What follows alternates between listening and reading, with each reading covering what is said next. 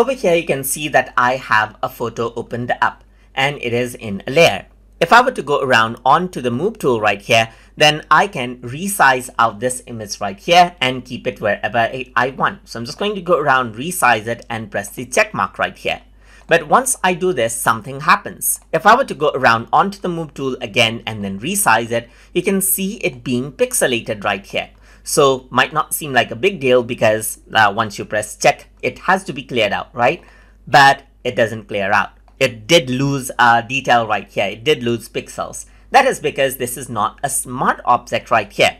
So what you can do is you can make pictures smart objects. So all you need to do is whatever photo you import onto Photoshop, it gets imported in photo bin right here, just like this. So let me just press Ctrl Z a few times so that it gets back to original.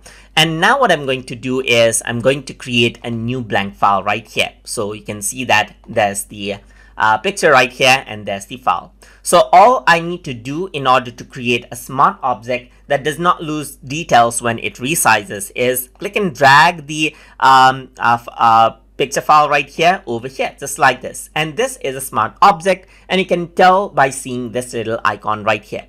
You can go around and resize this, as you can see. So I'm just going to go around and resize it, press the check mark button right here. And I'm going to go around and resize this out again, just like this. So it does seem to be pixelated, but if I were to press the check mark, you can see that you get the detail back right here.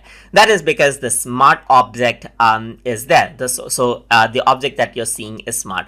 This one is not a smart object right here, but this one is. If I were to go around and make changes to this, as you can see right here, just like this, and go around over here, then you can see that it is still safe. You can see that I did take the sample from this picture for the smart object, but over here once you import it, the smart object just stays in like this, and then you can resize it however you want and it is safe.